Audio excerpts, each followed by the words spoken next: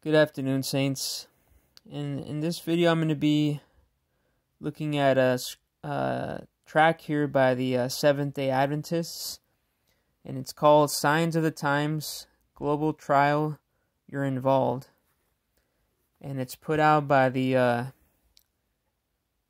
Glow Tracks. That's the tracks that the Seventh-day Adventists put out. And they're pretty common.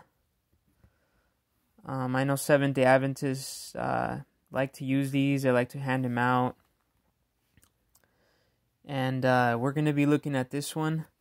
And this track right here will be proof that the Seventh-day Adventists do preach work salvation. And I've heard often that from other believers that they do preach work salvation, and it is true.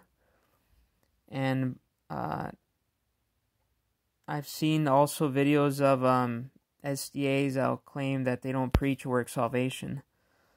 But this track is pretty much, says a lot of what gospel they preach, and it's not the gospel of the Bible. It's a works gospel that cannot save. And I'm just going to read it, and we're going to check it out and check out the scriptures. So this is going to be a track to prove from their own publications, their own tracks, that they're putting out a false gospel that can't save. And in fact, they're sending people to hell. So we're going to see this track. And I don't have anything against the Seventh-day Adventists. Nothing personal against them. I just do think they're wrong in a lot of areas. They do have a lot of false teachings, such as soul sleep, the investigative judgment, annihilationism, work salvation. And we're going to read this verse. So this part right here is called Facing Judgment. Human courts seldom discover the whole truth. Judges and juries listen to the evidence and try to find the facts as best they can. But imagine a judgment in which everything comes out in the open. A judgment that lays bare every action, every motive, even every thought. That's the kind of judgment the Bible says that each of us will face when life is over. Here's what God's word says. We shall all stand before the judgment seat of Christ. So then each of us shall give account of himself to God. Romans 14:10 and 12. The Bible adds, it is appointed for men to die once, but after this judgment. It's clear, then, that everyone, saints and sinners, will appear before God in the great judgment day. If that thought makes you fearful or uneasy, read on. See, right off the bat, they had just assumed that that God's just going to have this final judgment day where he's going to clump all believers, saints, and sinners together and just judge them all. That's not how that works. God has two separate judgments. There is a judgment seat of Christ, which is specifically for believers, and it has nothing to do with salvation, but it has to do with rewards on what the Christian did here on earth, based on Christian service to God. And the other judgment, the Bible describes it as a great white throne judgment. That's a judgment for unbelievers. They're going to be judged for their works, and they're going to be cast into a lake of fire for all eternity. But here it seems like they want to just clump all people, saints and sinners, together, and there's just some final judgment day. In fact, that's a false eschatology, and it's not separating the two judgments. And it says, continue, what the Bible says about the judgment. The Bible is clear that we will all face God's great judgment day. Well, there's two judgment days. There's the judgment seat of Christ, the bema seat of judgment, and then there's the great white throne judgment. One for believer and one for the unbeliever. And what a day that will be. The Bible describes it, I saw a great white throne and him who sat on it, and whose face the earth and heaven fled away. And I saw the dead, small and great, standing before God, and books were opened. And another book was opened, which is the book of life, and the dead were judged according to their works, by the things which were written in the books. that's in fact referring to the unbeliever. The unbeliever is at the great white throne judgment, and this takes place after the millennium. This judgment will probe the very depths of each person's heart. No, it's not each person's heart. It's a judgment specifically for the unbeliever. The unbeliever is going to be judged at the great white throne judgment. And it's going to be a guarantee that he's going to be cast into a lake of fire. Because once the person is at their great white throne judgment, you're not going to be able to escape it. Because you're there, then God is going to cast that unbeliever, the wicked, into hellfire for all eternity. Sorry, it's not hellfire, it's the lake of fire for all eternity. Continue, it says, Jesus said, I say to you that for every idle word men may speak, they will give account of it in the day of judgment. Matthew 12:36. The Bible says that God has appointed a day on which he will judge the world. Acts 17:31. And we know that day is fast approaching. Soon God will open the books and judge each person's life record. That's actually, the books are going to be open at the great white throne judgment. You don't see any books open in 1 Corinthians chapter 3, verse 15. I'm just going to read that really quick. See, they just assume that some book's going to be open for some sort of judgment, or for including for believers. But the Bible doesn't teach that. The books are open on the great white throne judgment, and it's in judgment for the unbeliever. So in 1 Corinthians chapter 3, from 10 to 15, I'm going to read. It says, according to the grace of God which is given unto me, as a wise master builder, I have laid the foundation, and another buildeth thereon. But let every man take heed how he buildeth thereupon. For other foundation can no man lay than that is laid, which is Jesus Christ. Now if any man build upon this foundation gold, silver, precious stones, wood, hay, stubble, every man's work shall be made manifest, for the day shall declare it, because it shall be revealed by fire, and the fire shall try every man's work of what sort it is. Now every man there is not referring to literally saints and sinners, unbelievers. It's referring to believers here, because Paul is writing this, and he's writing this to believers. Verse 14, it says, if any man's work abide which he hath built thereupon, he shall receive a reward. A reward. So a reward is something that we get for serving God here on earth. It's a reward. So this judgment has to do with the reward. We're going to be judged as believers upon our works, and we're going to receive a reward for that. If we served God here on earth, if we build gold, silver, and precious stones, we're going to receive a reward. But if we build wood, hay, and stubble, we're going to see what happens. In verse 15. Verse 15 says, if any man's work shall be burned, he shall suffer loss, but he himself shall be saved, yet so as by fire. So if a believer builds wood, hay, stubble, his works are going to be burned. It says he shall suffer loss. What is he losing? Not salvation. He's losing rewards.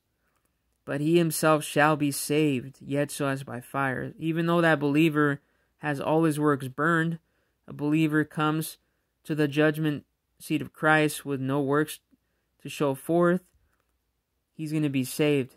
And it says, yet so as by fire, even by hellfire. So we see there that judgment has to do with believers.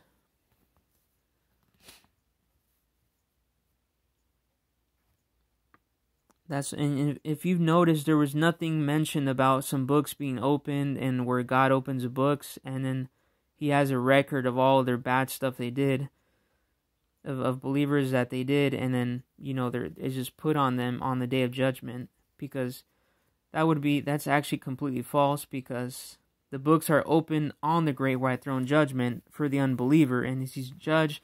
The reason those books are open is because they're judged of their works. So all their works they did are recorded in books, and they're open, and they're going to be cast into a lake of fire.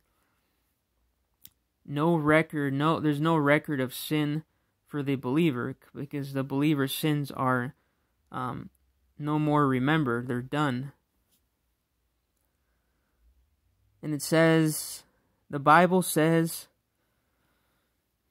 that God has appointed a day. Oh, I already read that.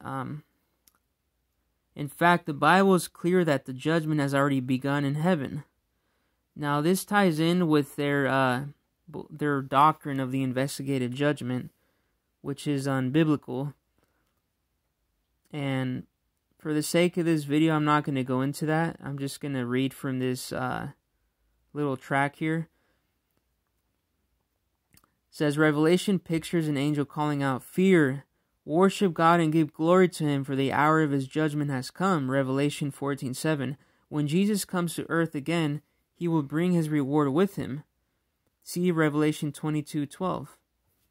Okay, let's go to that. Revelation 22:12.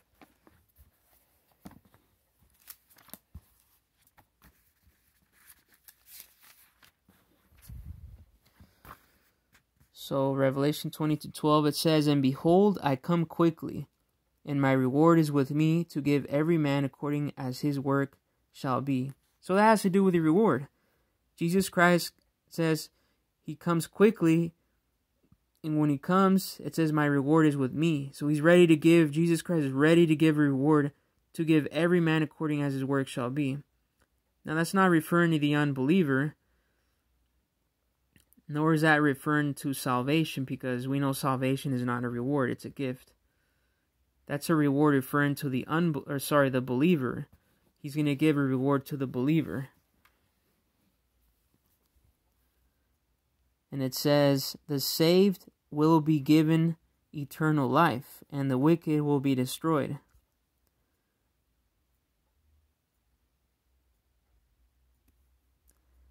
Now, if you notice, it says, "The wicked will be destroyed." That just ties in with their false belief of the annihilationism.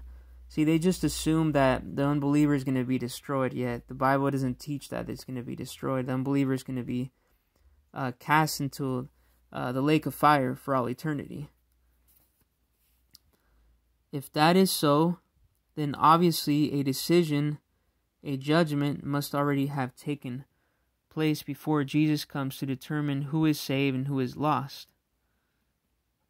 This investigative, quote-unquote, phase of God's great judgment is going on now in heaven in preparation for Jesus' soon return to earth.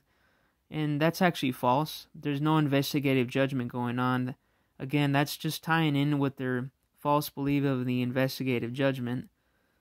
There's no judgment going on, or no quote-unquote investigative phase going on in heaven where Jesus Christ is keeping tabs and records of all believers who've been saved and keeping track of their sins. Oh, well, you know, so-and-so is not really doing what he's supposed to do, so I'm just going to keep track of their sins, and then on Judgment Day, on the judgment seat of the great day of the judgment seat of Christ, I'm just going to, open the books, and I'm just going to judge them, and then eventually cast them into hellfire.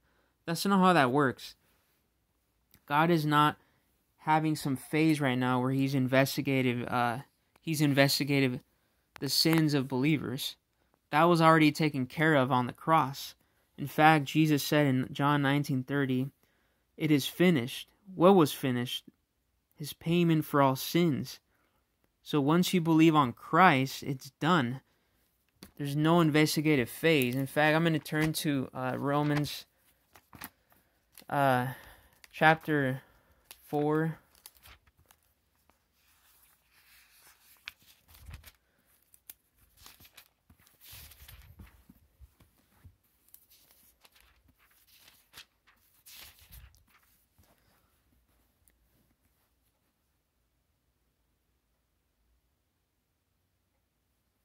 I'm gonna read first Romans 3 verse 22. It says, "Even the righteousness of God which is by faith of Jesus Christ unto all and upon all them that believe, for there is no difference."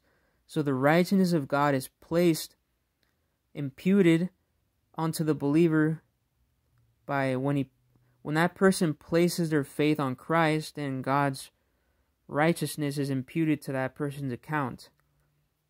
And that's why it says, unto all and upon all them that believe. For there is no difference. In Romans chapter 4 says, I'm going to read up to verse 6, says, what shall we say then? What Abraham our father hath found, our father as pertaining to the flesh hath found? For if Abraham were justified by works, he hath whereof to glory, but not before God. For what saith the Scripture? Abraham believed God, and it was counted unto him for righteousness. Now to him that worketh is a reward not reckoned of grace, but of debt. But to him that worketh not, but believeth on him that justifieth the ungodly, his faith is counted for righteousness. Even as David also describeth the blessedness of the man, unto whom God imputeth righteousness without works. Saying, so I'm just going to read this verse, saying, blessed are they whose iniquities are forgiven and whose sins are covered. I'm going to read up to verse 8. Blessed is the man to whom the Lord will not impute sin. There you have it, folks. When you believe on Christ, your sins are forgiven. And God imputes. In fact, Paul says that he's talking about David. When David, it says, David also describing the blessing of the man unto whom God imputed righteousness without works. So this was not only just something that was for David, it's for all people now. It's for everybody in all dispensations. Those who believed on God,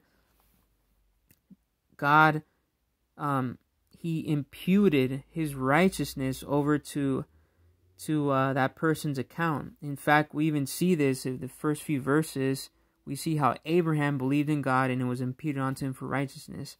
And in fact, even Paul says that blessed are those whose iniquities are forgiven, whose sins are covered. Our sins are not covered. That's an Old Testament thing. Our sins are forgiven. They're erased. They're done.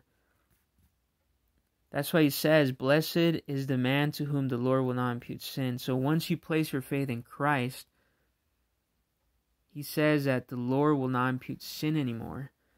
What are Seventh-day Adventists saying here? They're saying that there's some sort of investigative phase of God's great judgment is going on now in heaven in preparation for Jesus' soon return to earth. This investigative phase is false. And it's actually a heretical teaching. The Bible does not teach this investigative judgment. That's just in line with Seventh-day Adventist doctrine. There's no investigative phase going on for a believer, because God said he's not going to impute sin. So who's right here? The Seventh-day Adventist Church, or is God? Well, we know that God's word is right. And we know that this investigative judgment doctrine is false. And it says, continue, why a judgment is necessary? But isn't God a loving Heavenly Father? Why does the Bible paint such a scary picture of Judgment Day, with God himself examining each person's life in excruciating detail? Why doesn't God just forgive everyone and let us all into heaven? In order to understand the need for a judgment, we have to understand that God is just as well as loving. It's difficult sometimes for us to recognize that justice and love are two sides of the same coin. If my son is beating up my daughter, I'm not a loving father unless I do something to stop it. And that may involve administering justice to my son. It's the same with God. You see, someone has been beating up on God's children. The Bible calls Satan a roaring lion, going around seeking to devour us. 1 Peter 5:8. He rebelled against us. He rebelled against God in heaven, and he tries to tempt each of us to join him in his fight against God. In love, God has to meet Satan's challenge, but doing so means that he must destroy sin and all those who insist on clinging to it, and that means looking into each person's heart. In other words, God has to make a decision, a judgment about each person. He loves every one of his children. He doesn't want anyone to be lost. 2 Peter 3:9. But in justice as well as God, as love, God must finally separate persistent sinners from those who love and serve him. That's why a judgment is necessary.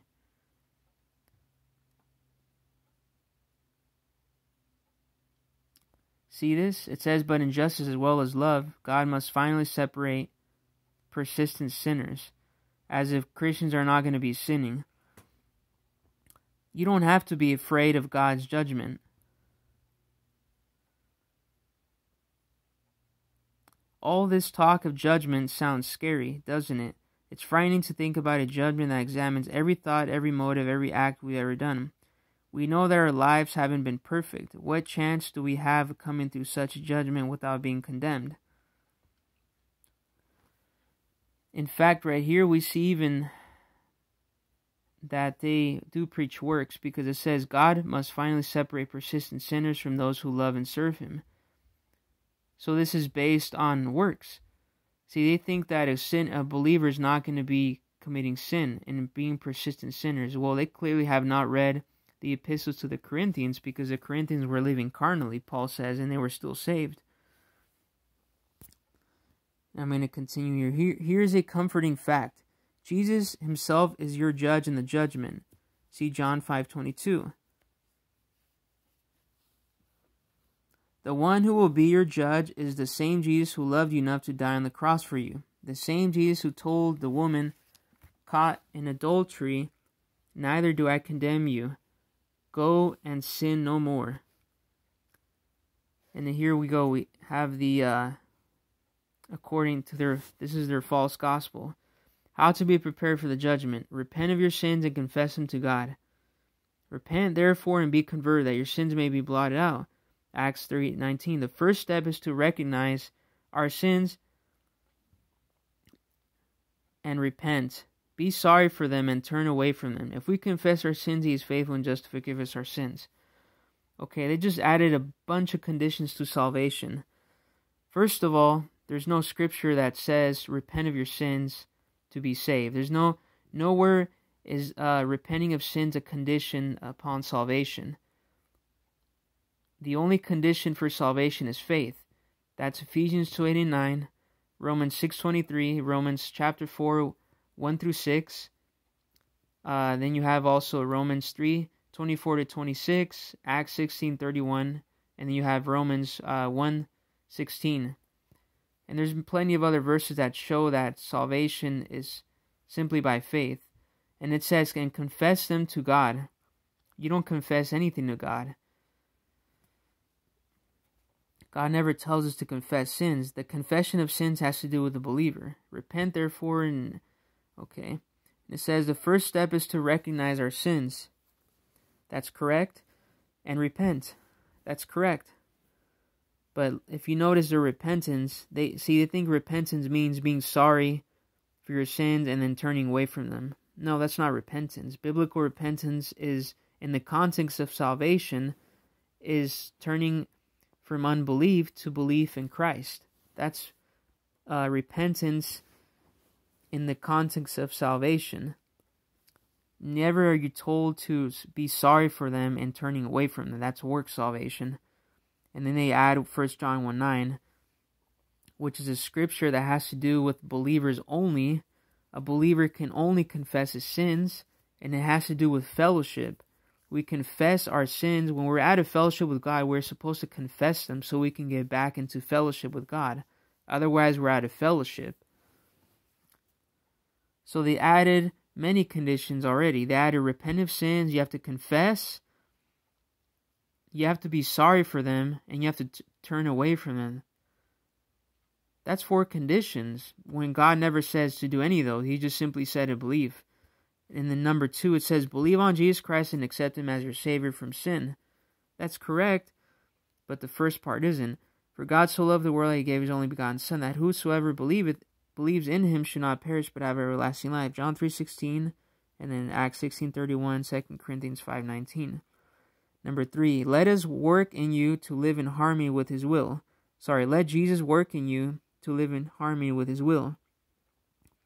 We may have boldness in the day of judgment, because as He, Jesus, is, so are we in this world. 1 John 4:17.